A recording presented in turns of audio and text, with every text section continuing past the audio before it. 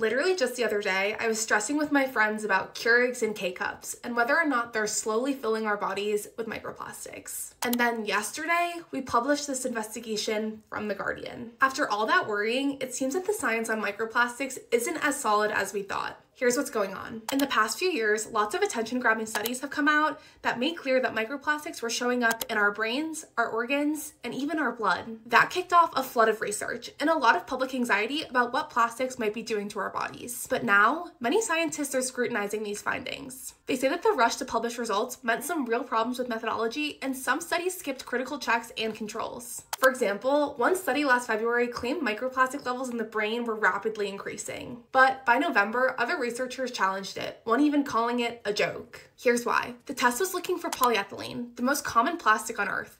The problem? Fat can trigger false positives for polyethylene. And the human brain is about 60% fat. While studies are being disputed, scientists agree on one thing. Yes, we're exposed to plastics. But what they don't actually know is how much stays in our body, or whether most of it just gets expelled. Until stronger, more careful studies are done, the real impact of microplastics is still TBD. For now, researchers say it's still smart to be cautious by avoiding heating foods or drinks in plastic containers. Me personally, I think I'm still probably gonna switch to a French press.